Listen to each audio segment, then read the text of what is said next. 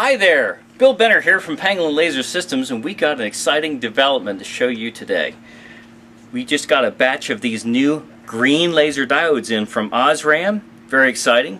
This particular one is the PL520, 520 nanometer one. We got a bunch of these. I've been testing them all morning, and so I want to show you some really neat stuff about them, in particular with LASORB. First thing I want to show you is just how small they are. Take a look at that sucker. It's only 2.5 millimeters around and 3 millimeters on the widest part of the flange, so very small, much smaller than your typical red and blue laser diodes. Second thing is, check this out, the data sheet. Applications. The first application is laser projection. Second application, stage lighting. So that's pretty cool, and I think that our friends in the laser light show industry will find this very interesting, because now finally the laser light show industry has become such a big industry, now $250 million a year, that a company like OSRAM stands up and takes notice as it puts that as their first two applications for this new green laser diode. So that's pretty cool. Second thing is that the check the operating voltage out, 7 to 8 volts, and it really does that. I mean, the typical operating voltage we're seeing here at 160 milliamps is indeed 7 volts, and it gives you somewhere between 50 and 60 milliwatts out of the single green laser diode. So that's pretty cool.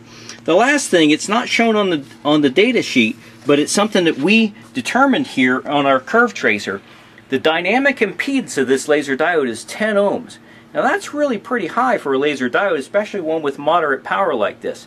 Typical dynamic impedance of a red laser diode is somewhere around 1 ohm these days. A blue laser diode, well below 1 ohm. So to have a dynamic impedance of 10 ohms, that's really more along the lines of a lower power red laser diode. And so next thing I'm going to do is show you exactly how sensitive these things are to ESD and how they can be protected by LASORB. What I've got here is LASORB connected up to this green laser diode. I have the green laser diode kind of mounted on this piece of copper here so I can get a little bit of longevity out of it, and it'll act as a heat sink. And we have our ESD gun here set for 15,000 volts and 20 shots a second. So we're going to let the sparks fly and see how well this thing does when it's protected by LASORB. Here we go. I've got this just a cheapy battery power supply here. It's going to be supplying it with some power. And go ahead and turn that on. See the beautiful green color, and 15,000 volts, 20 shots a second. You can see those sparks flying, right? No problem at all on the laser diode. Alright, so now let's do something a little bit different. We'll cut the LASORB off of this so that LASORB is no longer offering any protection.